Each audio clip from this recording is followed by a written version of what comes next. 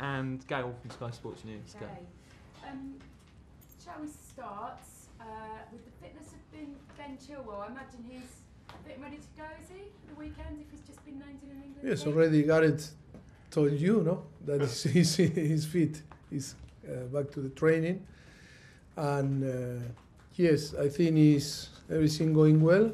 Tomorrow he will be, again on the squad for Sunday, yes. So it wasn't as bad as you first thought, and no doubt he's excited to be back with England? We didn't talk this morning about that because we were talking about us, but about Chelsea. But of course, player when come back from injury, start to feel fit, and then call up for the national team. They are so exciting. For sure, he's exciting like the rest of the player.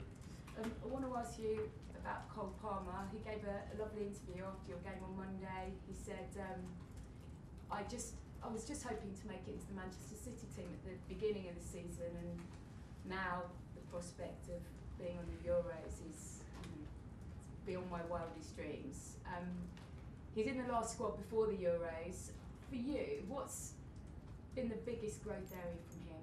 What's impressed you about him? I think Southgate talked about the really big pressure moments, which is why he included him, but you get to see him day to day. I saw Gareth and we were talking a few days ago. Yes, I think it's not surprised, but of course that he's showing a great personality and character. I think in the way that he adapts really quick to a new club like Chelsea, and adapt to the demand of this coaching staff, and of course to deal with the pressure to play in a big club like Chelsea. I think that makes him special, and then his quality is there. That is why we go for him. I think the most important thing is how he deals with the pressure, and because we have amazing players, but sometimes they struggle, and they need time to deal. Yes, I think was amazing in the way that he adapted to the new club, and then he feel that was like 20 years on this club, play easy, didn't feel the pressure, and perform, in the way that we I don't know if we expect, but of course that he can do because the quality is there. And the third of them that made the squad yesterday, somebody who's been a part of it since the last World Cup, in Conor Gallagher. He's played very well for you all season, hasn't he? And how much can you help him in these last few weeks try and get not just to the squad but force his way into that England midfield? You asked me about Conor, like what can you do? What makes you believe that he can go find his way into what is a very competitive place? But he's had a really good season behind him. Yeah, I think he's convincing the manager of England manager, and because his commitment is always 200% in every single appearance, training, and he need to keep performing, and he need with this commitment always, because it's one of his best skills, is the capacity to always be ready to fight, to commit, to help, and then showing his quality. Yes, he need to keep believing and doing, trying to improve in this way. Now the challenge is for him to score more goals, and I think that from the beginning of the season was really tough for him, but now I think it was scoring, and he feel more confident, and I think to grow in this direction is the most important thing for him. And for you on Sunday, once again, one game away from Wembley. We know it's been really tough at times this season. How much would that feel like a success, or do you have to go and win the cup for it to really feel like a success? I don't know, because always it's strange here to judge what means to be successful, because it's difficult. Sometimes the expectations are so high, sometimes it's so low, and it depends of the mood of the day. Like in England, sometimes rain, sometimes it's sunny.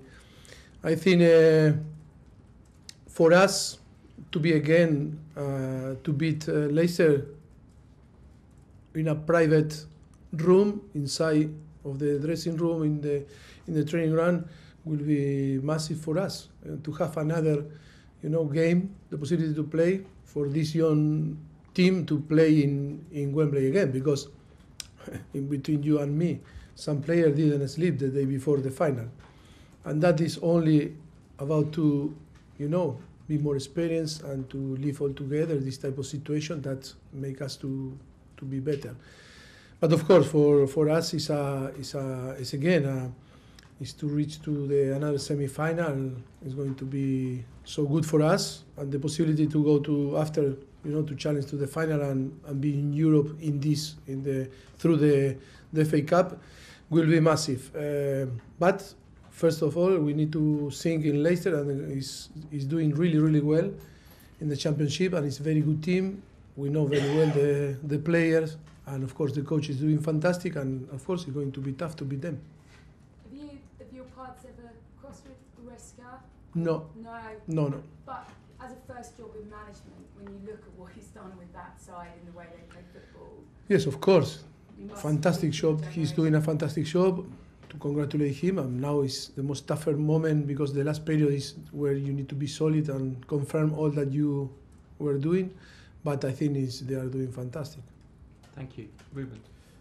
Mauricio, you said the players didn't sleep. Some of them.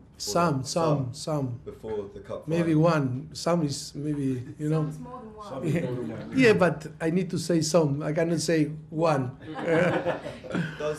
Some. Does that experience of playing at Wembley settle those nerves and help them in the future? Of course, always. We learn through experience, positive, and you learn more from the negative. Because with pain, you learn more.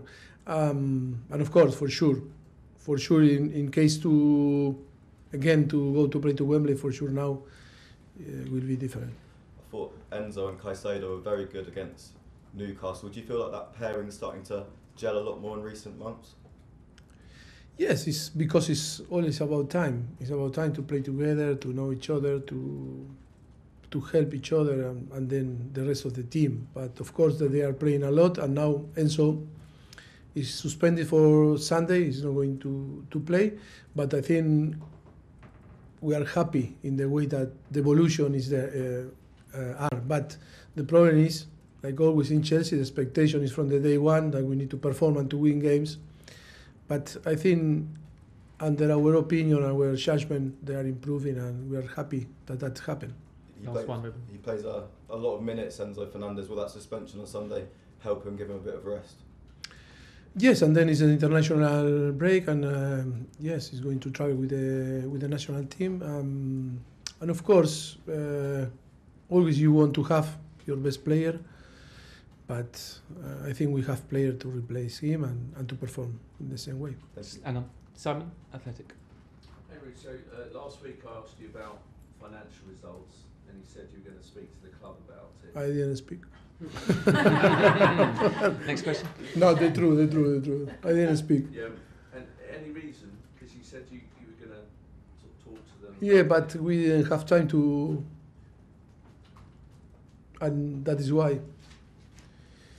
See if the next few days or weeks, we can have more information. But I think the club we will inform better, with more argument than me. But I think we talk about everything, too many things to talk, but we didn't arrive to that problem. You were at Brighton last Yes. night. Was that to scout them for next month, or were you looking at? No, it's not my job to scout. We wanted to go because I seen in 3 weeks, hope no, to play we play Brighton in Brighton. And of course it was a good opportunity to watch in live football, because we don't have time. We love to watch football on live, and was a great opportunity because it's only 45 minutes from here, from Coban. And then we decided to go at the last moment. And I think it was good to watch a game, where you are only a spectator and you enjoy the game rather to suffer, when you are on touchline. But I think it was good. It was good to watch Roma, Brighton also, and yes, it was good. Jesus, no, it was good. Was Jesus there also? Was next to Paul. And last one, Raheem Sterling's left out the England squad. It's not looking like that he's going to make the European Championships. Have you had a word with him, because that must be quite a blow for him? That Yeah, but it's difficult to talk, because what I going to tell, it's difficult to talk. Only what we can do is to support him and to try to help him to perform here, and then it's not our decision. Of course, he need to perform well and try to convince Gareth, but you know, it's not consolation. What I can tell him that make him happy, nothing. No, in football it's like this. Thank you. Last question in this section, Rantman. Mauricio, you just said that it was hard to judge what success was because it depends on the mood and the weather and everything. But Yeah, but then I was more. Don't take too seriously what I said. It's more about not to create a drama, you know. Yeah, I just wanted to get clarity on that. For the project you have, what will be success? Is it developing and getting players like Palmer, goes to Jackson to be performing consistently, or getting this club to winning trophies? Do you know? It's not interesting for the people, for the what I think or what means for me successful. If I say one thing is the people for sure go in another direction. The most important is how the owner and the sporting director is going to judge, our job, and that is depend of them. It's not depend of us. If you ask me, I can say to you and explain with all the circumstances and our reality what means success for me, successful, no? Be successful. But I think on then it's not important. The most important is what the owner think and the sporting director, how they are going to judge our job, not through the results, also about the process, because we are right here to, to try to work, helping, in a project that was completely different than in the past in this club, and then, look, we are doing everything to try to be very supportive, to help in all the things that the club is building here in all the areas, to try to add our knowledge, in benefit of the club for the future, for create something different.